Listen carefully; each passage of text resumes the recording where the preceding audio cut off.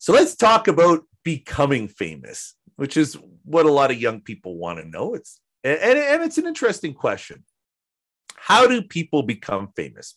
Now, it's easy to find surface explanations for specific cases, right? We could say, oh, this actor became famous after this breakthrough role, or this singer became famous after this hit song. But developing general explanations of how to become famous requires us to have some sense of like the underlying mechanism and a sense of what fame is, beyond renown, but like how it works. Where does human attention draw generically? Now, the literature offers a lot of explanations as to why people acquire fame. And each of them sensitizes us to a factor and suggests practical ideas of how a podcaster could acquire fame, but they all have their limits. So I want to go through five prevalent explanations in literature, and then talk about the enterprise management view that came through in my work with Ryan, and is the take that I think we're approaching with. The first explanation of fame is probably the most common, and it's that famous people become famous for doing impressive things or for being special or outstanding. So, John Sullenberger, Sully, was famous for landing a plane in the Hudson River and saving everybody's life. Now, that's a pretty great accomplishment. And so he's famous. Or Wayne Gretzky was a great hockey player, or Jeff Bezos made a lot of money. And these types of dynamics can occur at lower levels of aggregation too, right? Like local celebrities who are stars in the local music scene, or, the anchor for local TV, or the captain of the football team. My daughters know the teenager who won the local singing contest. And I remember they asked me to, walk up and introduce myself as if they were real celebrities. To my daughters, they were celebrities. Let's just think about this. Okay, I'll get back to that. Now, the idea that fame is acquired by achievement suggests that to become famous, you got to do something great. You got to attain excellence in some field. And that is often how people rise to fame. That's, we know of Michael Phelps because he won the gold medals. We know of J.K. Rowling either because we like the story. We know she sold billions of dollars of books.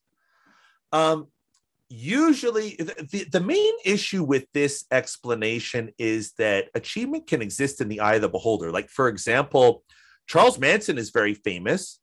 Ted Bundy is famous. There's a whole genre of culture that celebrates mass murderers. And I guess you could say, well, he killed a lot of people. That's an accomplishment in the field of murder. But it also speaks to the fact that you can construe anything as an achievement or an impressive feat, including antisocial things or even trivial things. And so it's hard to use achievement as a basis for explaining how fame works in general, because you can always find something, be like, oh, they're great at that. Oh, they're great at facial expressions, The second view emphasizes status and sees our relationship intertwined with our social position.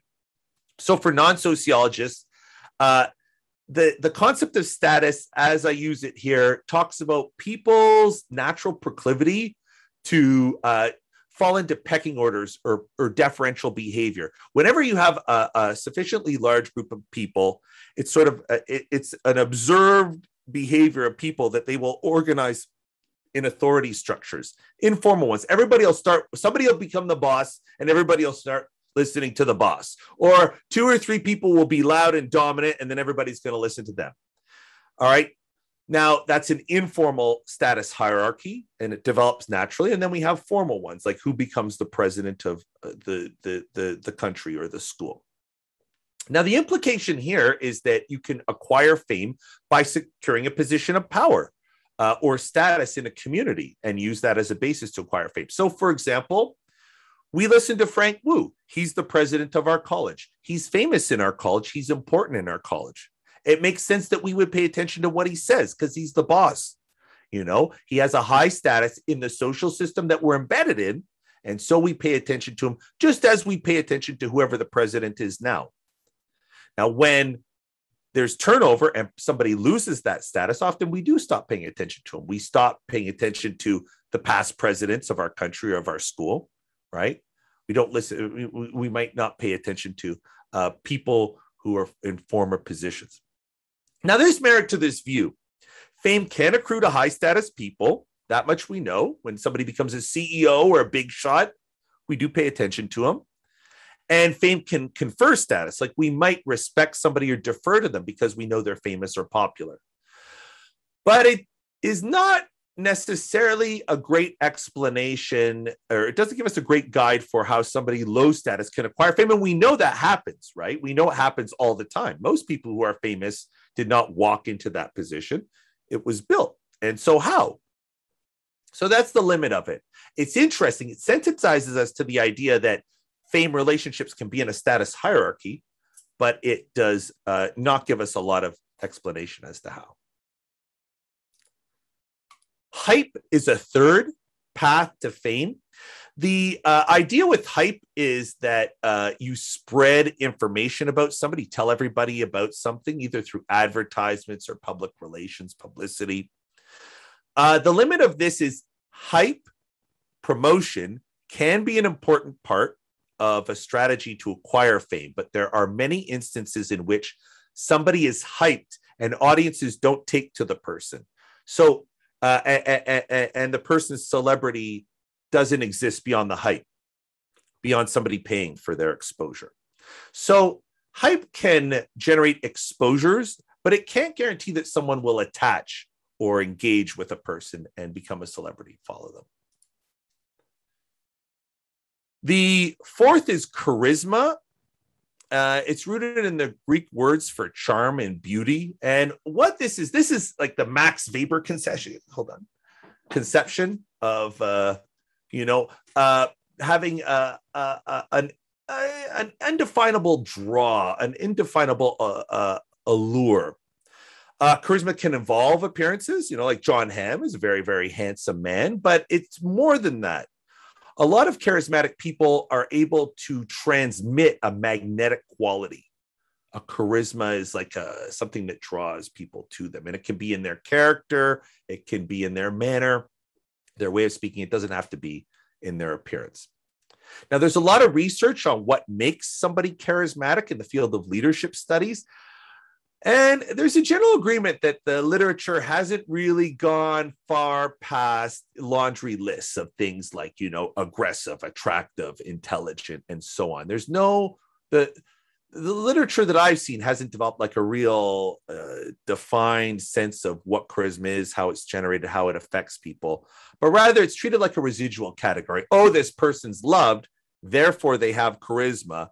Now let's find out what the essence of that charisma is. So sometimes it's not a meaningful guide. The last one is the last one in the literature is an interesting one.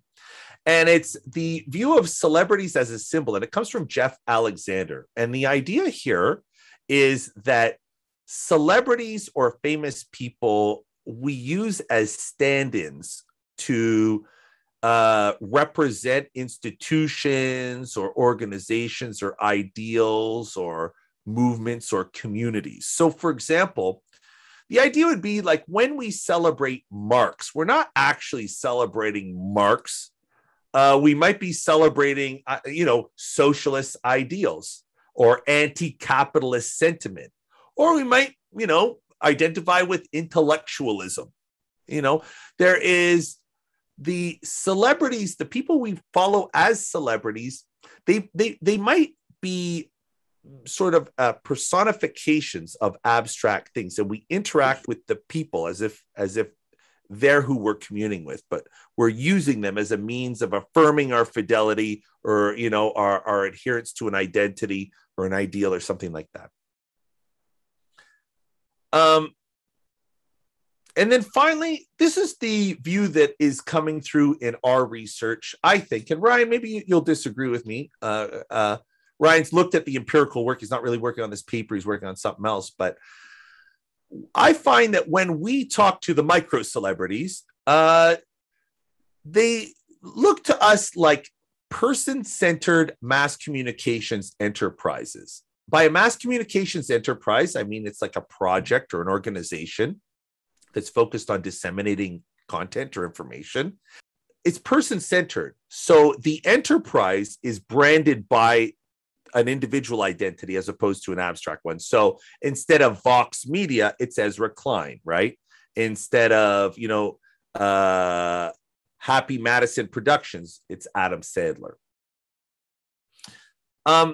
There's often, for larger celebrities and smaller ones, there's often multiple people who are working to create that single image. It's a full enterprise. Like for Jennifer Lopez, for example, she has tons of employees, all of whom play a role in creating Jennifer Lopez as we recognize her in popular culture. There's publicists, personal trainers, assistants, and they're working on things like physical appearance or her performance and things like that. That's a whole team. That's an organization. Like if you look at the flow of work and the people involved, it looks like an organization.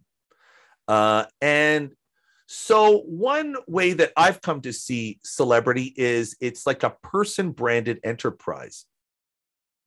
And I get this sense, you can get this sense when you talk to people in a lot of ways. One is when we talk to respondents, there's a detachment from fame. It's not something like you expect to be, I love fame, but usually they have sort of a cynical view of it. They're like, yeah, it's part of the job.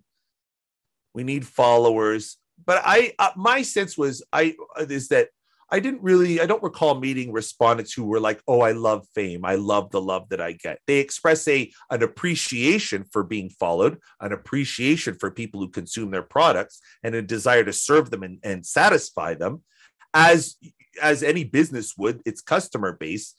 But the personal attachment at least struck me as not being there. We talked about how there's multiple people involved, and that happens even with micro celebrities. They have subcontractors working on aspects of their communication, like a website, or their social media.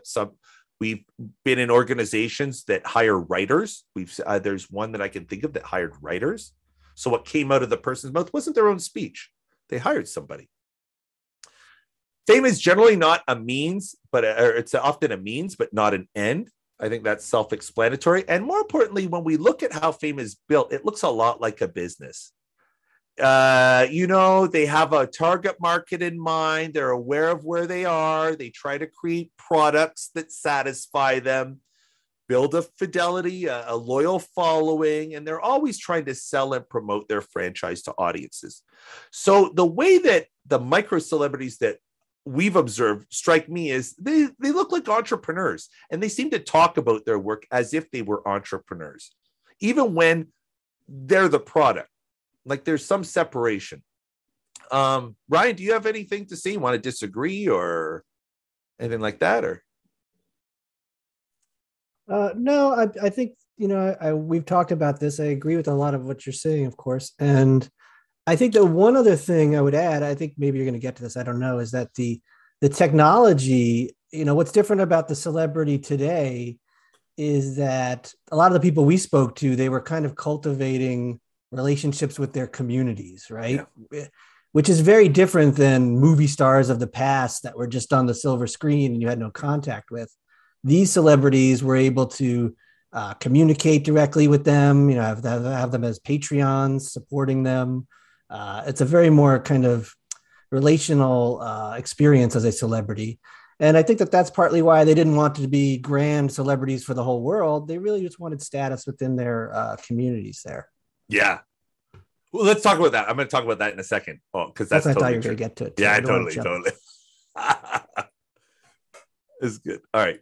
Let's talk about uses of fame. I'm going to be really quick because I realize I'm running out of time and I want to have a lot of time for discussion. How do people use fame? There are 4 types of discussions about how fame is deployed that we've come across or that have come up in our discussions. The first are psychic rewards. So I think a lot of aspiring celebrities think about they're young people. They think about esteem, impressing their friends, getting the love of strangers, feeling wanted, and things like that. And the micro celebrities who we interviewed, they do feel esteem. They are flattered that people follow them. They are very grateful, but like I said, that I don't know, it feels very much like that the investment is lower than you might expect. They do enjoy fame if it's part of an activity that they enjoy or that's a creative outlet. And for some people, fame can be a mixed blessing. I had a discussion. First of all, I'm going to talk about it. Earlier this week, I did a podcast with Carrie Ferris, who's one of sociology's leading sociologists of fame. And she said in her work, a lot of female news anchors, for example, they get harassed. They don't like it. They have people come up to them at dinner, when they're at a restaurant to interrupt. And it's unpleasant or it makes you feel unsafe. And so renown can be a mixed blessing. And for some people, it's just like it's a fact of life that they have to deal with given the type of work they do. They're in a communication-centric line of work. And this is like the price you have to pay. It's not unlike, for example, what a professor might feel like if somebody interrupts their dinner, in the cafeteria while they're having friends, if they were to get a steady stream of that. You're grateful, you're accessible, but it can be too much. There are instances where it can be too much and even threatening. The second reason is money. And my sense is that fame is not easy to monetize. Monetize is the word that they use, converting fame into money. And it's really quite difficult. And even people who are quite famous, they've reported, modest incomes. A lot of people who I thought were quite famous had day jobs, or they had other sources of income. Fame in and of itself, even when you're well known, might not lend itself to making much money unless you're extremely famous. And often it's a subordinate motive anyways. Like I think there are many creators, they know how they could become more popular. There are ways that you could easily create an enterprise that is more popular by doing something controversial or taking up topics that are, taboo or whatever. But people don't want to because fame is often not the main goal. What is valuable to a lot of our respondents is status and group membership.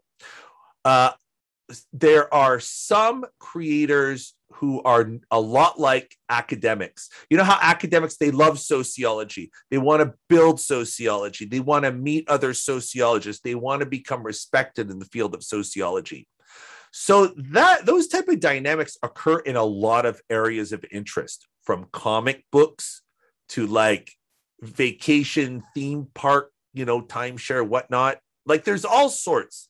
And we've run into creators who look a lot like professors on, esoteric subjects that don't fit neatly into an academic discipline, but they're still very serious about it. And a lot of those dynamics exist.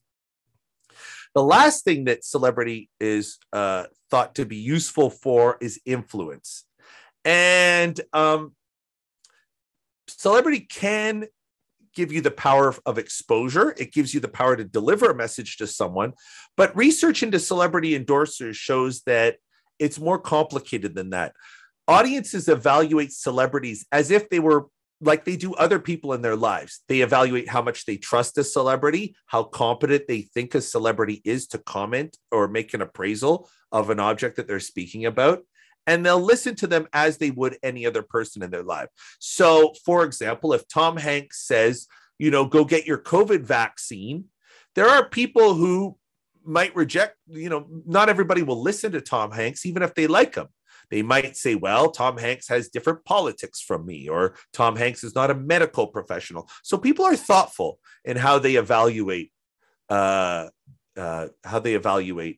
influence of celebrities.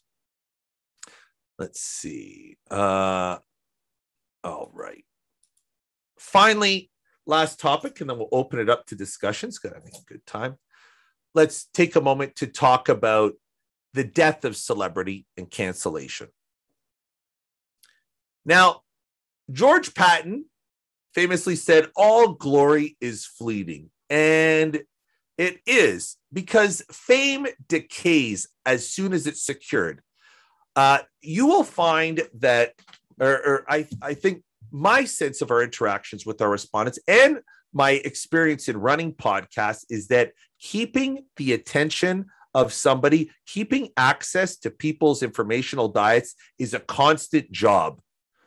People lose interest in you as soon as they stop getting rewards for following you, for engaging with you.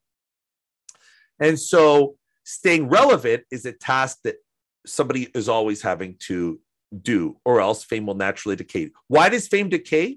There's a lot of views on that. First is, it is believed that human attention draws to novelty. And so the first time you see something, you pay attention to it, it's noteworthy. But the more you see something, the less you pay attention to it. And that can work with people as well. Sometimes contextual changes affect the relevance of the field. So Fauci is famous during COVID. At the end of COVID, will as many people be interested in Fauci? Probably not, because the relevance of the field has declined, right? And often when somebody breaks through and becomes famous, it's because the salience of their field is peaking and there's somebody important in it. Like it's sort of at a local maximum of public interest in what they do is when you'll break out. But as soon as you do, it's already declining. News cycles turn, new topics come up. And even though audiences might like someone, they become less relevant, they spend less time, and they forget. Celebrities can also lose influence or impact in a field, like an aging athlete, somebody who loses their position.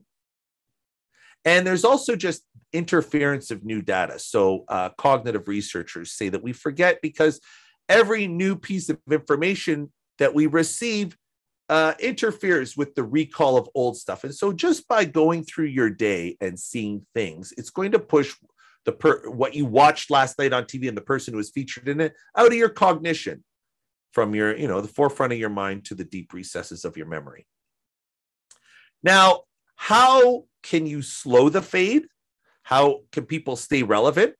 Well, often people try to refresh their fame by doing something new or different. But if you're not doing something new, and if you're not moving to a new field, then one way that the fade can be slowed is by something that Candy and colleagues call cultural encoding. So what happens is there are two stages in a celebrity's descent into obscurity. There is first the fall from active engagement. So right now we actively engage with Fauci because he's an important figure in government and has expertise on an important issue that is concerning us now. And so we will pay attention to Fauci now. That's active engagement. As COVID becomes less relevant politically or to you personally, you're just going to stop paying attention. And that's the first fall. But you will still remember Fauci. There'll still be talk of Fauci. You'll watch, CNN's Remember COVID special, and it'll have Fauci in it. But over time, everything related to Fauci falls from memory. The people who remember Fauci die off, and people fall into obscurity, unless you have like an institution that's constantly bringing you back, like the church brings back Jesus, right? Or like, the federal government brings back memories of all of our old presidents. So one way to culturally encode what happens is, while you're popular, if you can be inserted into other pieces of information or cultural objects, then those objects' persistence might carry you, might keep your celebrity alive for a little longer. So, for example, John Sullenberger landed the plane in the Hudson, and he was very, very famous for a few weeks, a few news cycles. But then Tom Hanks made a movie about him. He encoded the story of Sullenberger into a Hollywood film. And that pulls out Sullenberger's notability for several more years, right? We don't forget about him, in part because there's a movie. That movie's on a Netflix catalog. It's available, at a rental. Well, there's no more rental stores, but you can buy it on iTunes or whatever. So the existence of the movie encodes Sullenberger's presence in the culture. And the more somebody's encoded, the more stuff that's made about them, the longer they stay. But eventually everybody gets forgotten. One thing that we found in our work also is that isn't mentioned in the literature, but something that I've thought about is high involvement followers. Now, there are certain members of your audience who can develop a very, very deep bond with a franchise. And I would say a lot of our podcasters are very, very aware of them. They call them like my core audience, or, you know, my fans, or things like that. But what they are talking about they are talking about audience members who have a high degree of interest and attachment to the person. They follow them, they interact with them, whatever. Those people can act in the same way that cultural encoding does. They will stick around with a franchise longer. They will try new things that the franchise offers. And sometimes they'll even create derivative content, right? Like if I like your show and I tweet about it, or I tweet about every episode, then like I'm encoding your content on my Twitter feed. I'm reminding people. And in a sense, I'm working as a cultural encoding agent for you. And high involvement audiences are very, very important to a lot of producers. They talk about them. They cater to them. They're at the forefront of their mind. This is well, whatever. I'll get it. And then one last thing. The topic of cancellation comes up once in a while, and cancellation is interesting. So what cancellation is? It's often a social movement that is trying to encourage people to stop following or boycotting content that features a particular celebrity who is perceived to have transgressed some type of moral red line, right? So, for example, so if you take a look on the left, these are conservative people who, in conservative circles are said to have been canceled for their opposition to liberal views. And on the right, there's a cartoon about the 1619 Project and questions about critical race theory becoming banned. These are two examples of cancellation where somebody is engaged in some method to try to prevent people from consuming products, trying to get people's shows delisted, trying to decode them from the cultural memory. Try to get Aziz Ansari's shows off of Netflix, unfollow his whatever, A lot of this is a political discourse. A lot of people who are being canceled appear to be using it as part of a campaign to hype a new cultural or a new production outlet. And I don't know. It's hard to differentiate the act of being canceled from like the act of hyping a new enterprise, because it's a great line to do it.